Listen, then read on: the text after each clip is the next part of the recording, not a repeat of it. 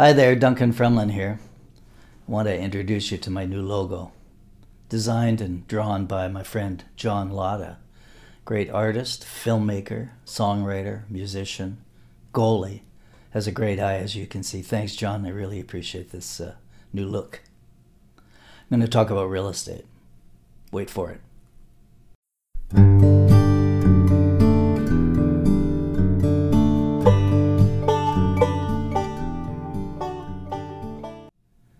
The media these days are describing the real estate market as being flat.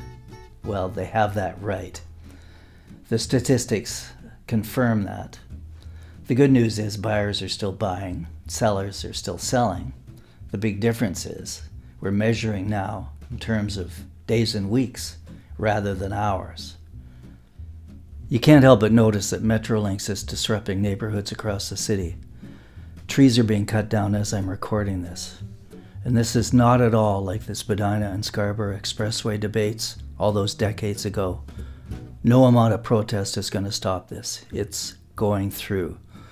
So will it affect values in certain neighborhoods? I've already been asked that, and the answer is in some cases, yes.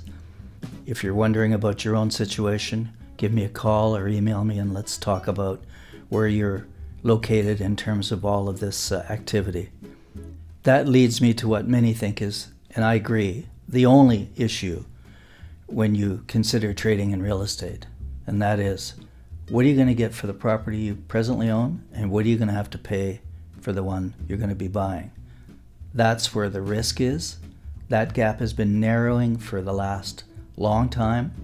So again, in terms of making plans, the more information, the more specific we can be in terms of what these amounts are going to be, the better, the less you risk, the less it will disrupt your sleep and all the other factors that go into this. It's a huge, there's obviously costs involved in moving, and that all can be part of this discussion. So I encourage you to give me a call, and you can do this by phone, we'll do this by person, whatever works for you, and we'll figure out where you fit in the scheme of things. So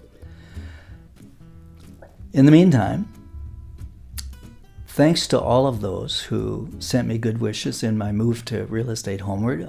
It's been a couple of months, and my time with my friend Roger, then my new broker owner, and my fellow agents has been quite wonderful. And I again thank you very much for your good wishes, and until next time, give me a call. I always love to hear from you.